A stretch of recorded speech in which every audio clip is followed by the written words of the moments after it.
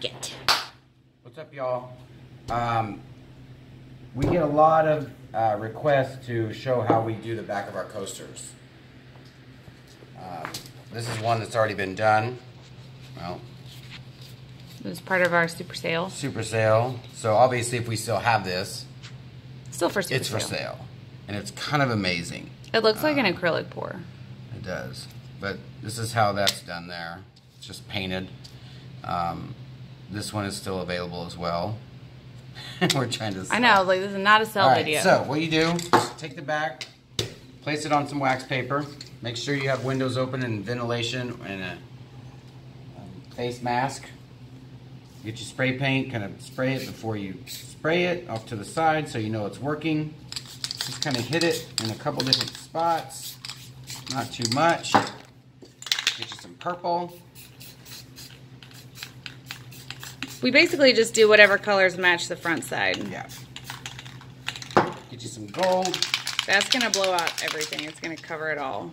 Yeah, so you want to just barely go from the side, maybe up to the top, because if you go from the side, it's going to go underneath the coaster and get on the coaster. So make sure your angle is from the top. And just come down right over the top, maybe just a little bit. Maybe a little bit more green off to the side. Make sure when you do this not to oversaturate your coaster with spray paint because then it won't set regular. Give you a little heat.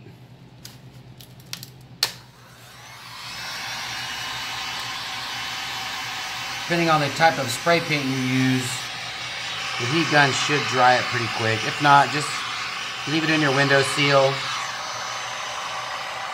or just leave it where it's at. And since I'm not sure if that's dry or not, we have a little stamp, the ATD stamp. We just made it from, like, you know at Michael's at the checkout, they have those little stampy stamps.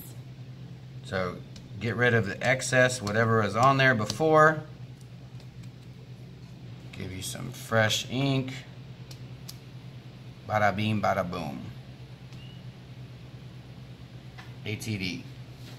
Now, a lot of people ask us about whether it's like sealed in for Freshness.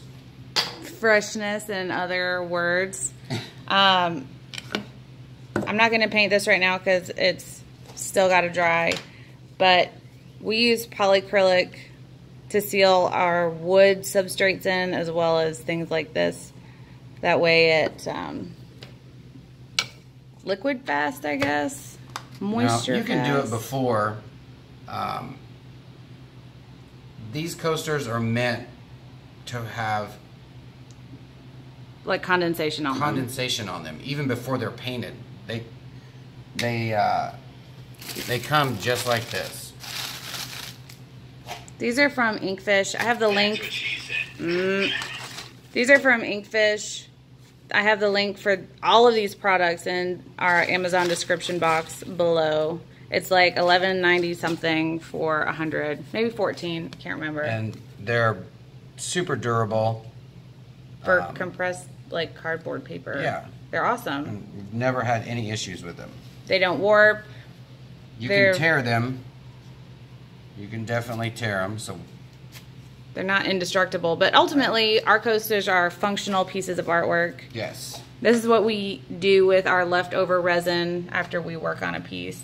So there you go. That's how we finish a coaster. Oh, what if there's drips on the back? We always put our coasters and our paintings on wax paper.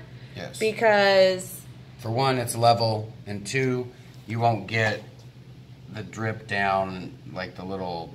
It would be really difficult to sand these Yes. paper coasters without causing some kind of damage to the back of them. And the good thing about these coasters is it's such a hard edge right here that the resin does not want to go over the edge. So if you put it on a completely flat level area, you should be fine. If you have spillover, just cut it with an X-Acto blade. Please Yes. use parental supervision and safety things when using an X-Acto blade or a heat gun or, you know, life. Anyways, we got to get back to the beach. We will see you all again tomorrow. Bye. Bye.